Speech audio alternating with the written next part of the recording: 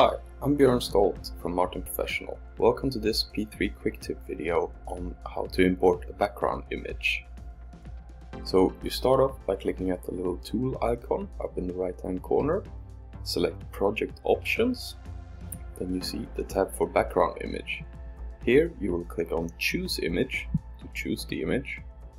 Select one of the images that you have somewhere on your computer.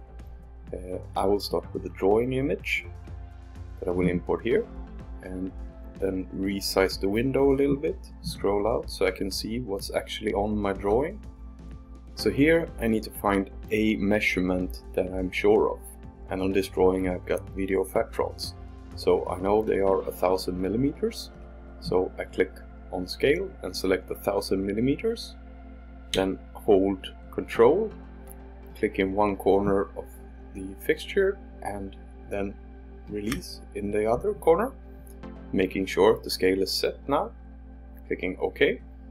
We'll add the background image here to my view, and then my fixtures will be in the correct size.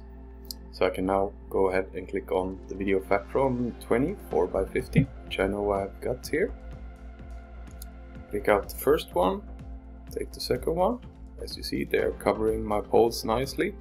And then take a Videodotron, which sits up top, and then have the first column selected, and the fixtures are to scale. I can also select this view mode button up here to select blank in case I don't want to see the background image anymore, or go back to my background image. From version 5.3, which I'm working on right now, I also have the option to set opacity of the background image, so I can set it to be very high, 100%. That would be basically the image with no opacity, or I can set it really low to just have it as a very pale background. But for me, the 50% somewhere in the middle has worked good and will probably be my weapon of choice. So this is one way of using background image. Second way, if we delete this one, would be to take a photo of the rig. So I go to Project Options, I clear the background, choose a new image, take a photo that I've got from another setup.